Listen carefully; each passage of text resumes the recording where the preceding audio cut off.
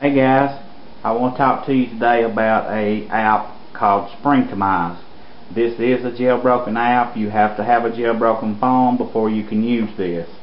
And I have already done one video on Springtomize, but I have since I've been using this, I have come across some more features that I thought that you guys would like to know about, because when I first got this application I wasn't very familiar with it, but it's spent a little bit of time getting acquainted with it, and it is a great app.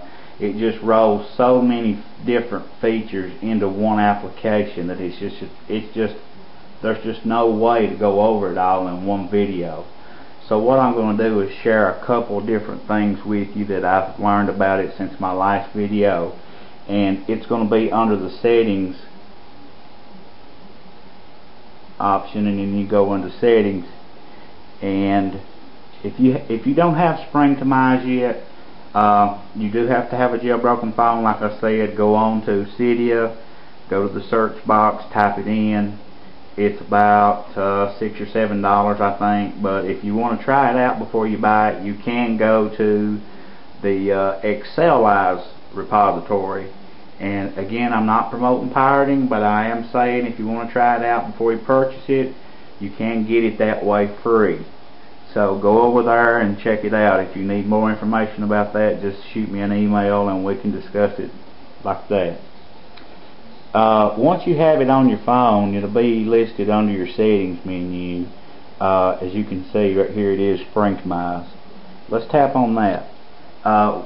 One of the features that I love about this, and didn't know it was on there when I first learned about Springtomize, is up here in the top corner you can see I have changed my carrier name. That was Verizon up there, and I have typed iPhone for Noob in there. That is my website that I have for the iPhone. And if you want to put your name in there, or just whatever you want to type in there, if you want to just take out the carrier name and completely hide it, you can do that also. You can hide the clock, you can hide the signal status, the battery, the percentage. You can hide all this up here. Your lock, but there's a little lock icon up there. You can hide that. I've got that already. I've already hid that on mine. There's just so many bukus of things you can do with this one app that is just unreal. But what you have to do is you have to go into the let's see, where is it at here? The status bar. And on the status bar selection, you want to go to where it says use fake carrier, and you're going to turn that on.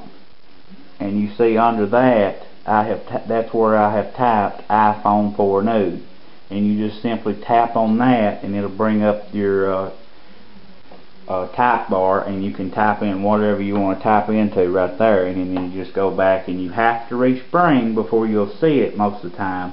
But keep that in mind. If you don't see it right off the bat, you will have to respring before you can see that. And I hope this has helped. If there's something else you want to know about Springtomize, just shoot me an email. Don't forget to come to iPhoneforNoob.com for all the latest app reviews and all the best apps to get for your phone. And subscribe today and give a thumbs up if you've liked the video. Thanks.